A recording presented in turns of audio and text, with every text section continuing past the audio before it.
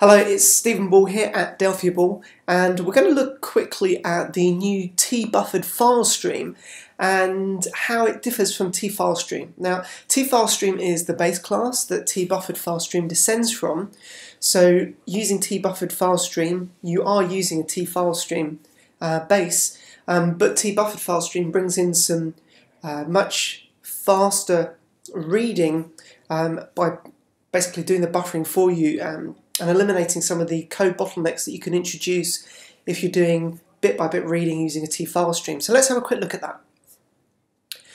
So here we have a sample that is going to create 100,000 records quickly into a text file, and then we're going to use two different methods to read in. First one's just going to use TFileStream, and we're using a stopwatch here, which comes from system.diagnostics. If you've not used that before, it's a really accurate way to time how long it's taking to do something. Really good for performance analysts. And here we're going to read the text file in. We're just going to check if we find character 13 as the character that's just been read in. And if it is, that indicates there's been an end of line or code return within there.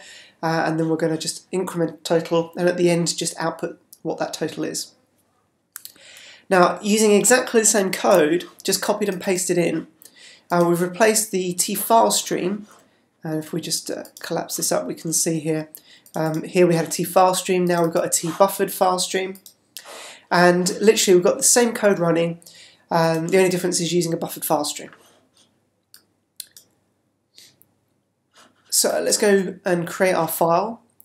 Now, reading that in on the local disk here, 100,000 lines have been read in 1.5 seconds.